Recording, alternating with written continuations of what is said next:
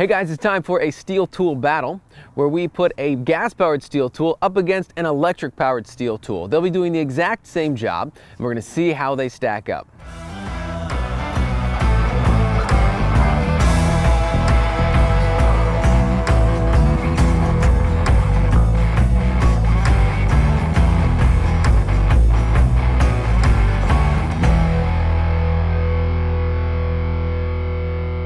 All right, here's the battle. I just cut down 4 small trees in my parents' yard that they wanted taken care of. Now what I'm going to do is I'm going to use both of these chainsaws to cut up the trees. They're going to be cutting through the exact same branches. You're going to be able to see a side-by-side comparison. I've got a feeling the gas-powered chainsaw isn't going to have any trouble at all. The real question is, how is the electric chainsaw going to do?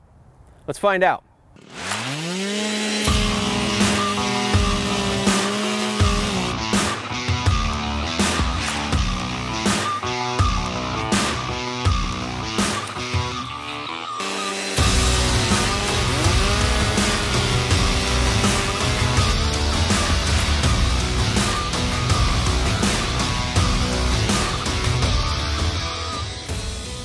All right, I've cleared away most of the trees. What's left is the side-by-side challenge. I'm gonna take both chainsaws, I'm gonna work my way from the narrowest part of this tree all the way up to the thickest part. You're gonna get to see them cut side by side. This is the last part of the battle, and then I will let you know how they both did.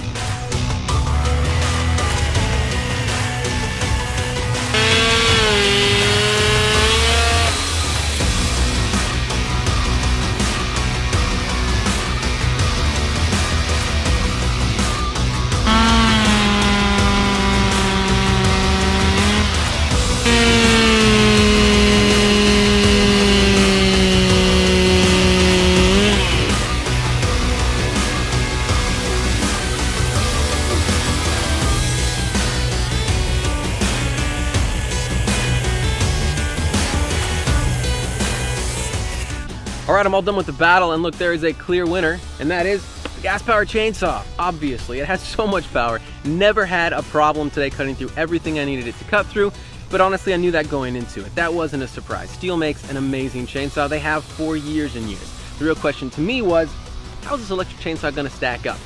And guys, it was impressive. It was so easy to use, it's lightweight, and it had enough power to cut through everything that I asked it to cut through today.